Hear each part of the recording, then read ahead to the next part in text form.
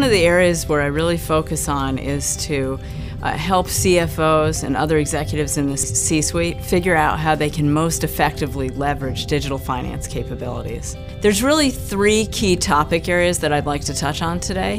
One is around advanced analytics, the second is around process automation, and the third piece is around mobility. From an analytics standpoint, things like Internet of Things or cognitive computing, in-memory computing, enables the CFO to make real-time decisions that leverages both structured and unstructured data in a way that it never previously has.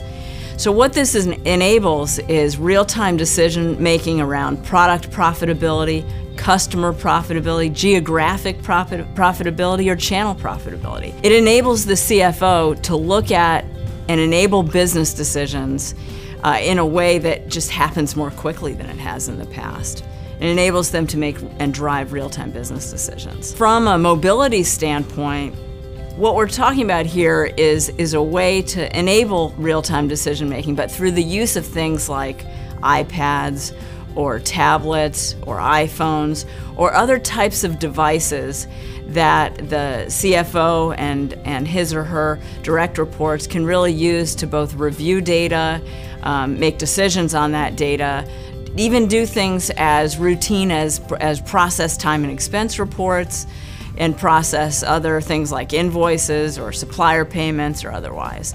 So it enables sort of a workforce to be focused and easily access data real time, all the time. And then finally, around process automation, this is one of the most exciting, I think, game changers for the CFO and the finance organization that's happened recently. You know, historically there's been a decision around taking routine transactional finance processes like procure to pay, record to report, order to cash, planning, budgeting and forecasting, tax return processing, and other finance processes, and basically doing them in lower cost locations, or doing them, you know, or outsourcing them.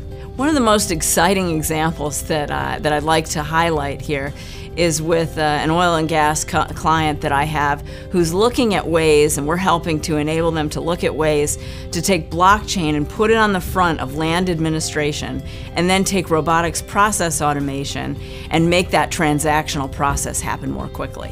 So, you know, a lot of our clients are very clear about how complex managing the contracts within land administration are. There's often joint ventures associated with it. There's, you know, multiple landowners that have to be, you know, paid for their mineral rights. There's a number of different really manual processes and manual holding of contracts that exist.